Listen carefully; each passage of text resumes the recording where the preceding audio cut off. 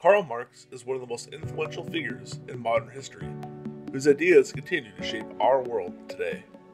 Born in Germany in 1818, Marx was a philosopher, economist, and a revolutionary. He is best known for his theory of communism, which advocated for a society where resources and wealth were shared equally among all members.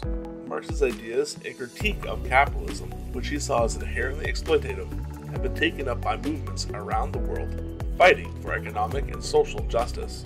Marx's argument was that the profit motive of capitalism leads to the exploitation of workers and the concentration of wealth in the hands of the very few.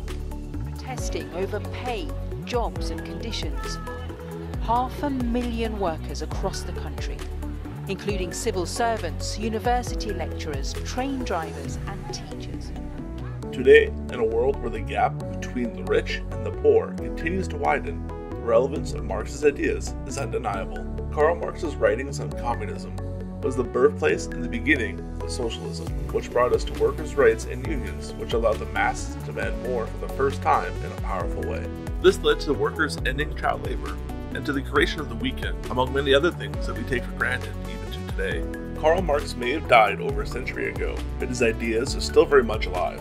His critiques of capitalism and the calls for a more equitable society continue to inspire and challenge us to this day.